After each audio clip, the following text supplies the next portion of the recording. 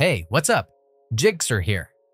Epic's parental controls offer a comprehensive way to customize your child's gaming experience across popular titles like Fortnite, Rocket League, and Fall Guys to create a safe and controlled gaming environment. However, if you decide that parental controls are no longer necessary, disabling them is a simple process. In this video, I'll guide you through the steps to turn off parental controls on your Epic Games account. Let's go!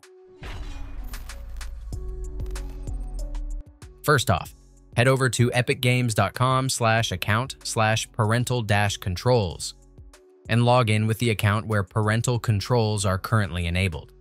Click the tag in the top right corner for your quick access, or find the link in the description.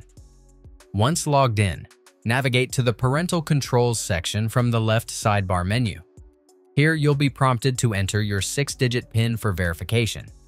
Don't worry if you've forgotten it. Just click Forgot PIN and follow the on-screen instructions to reset it using your registered email address. Unlike some platforms, Epic Games doesn't offer a single off switch for parental controls. Instead, you'll need to individually disable permissions for each category. This means you can choose to remove the PIN requirement for specific actions, like making purchases, adding friends, or controlling chat access. For example, you might choose to turn off the PIN for purchases, but keep restrictions on who to chat with. That's it.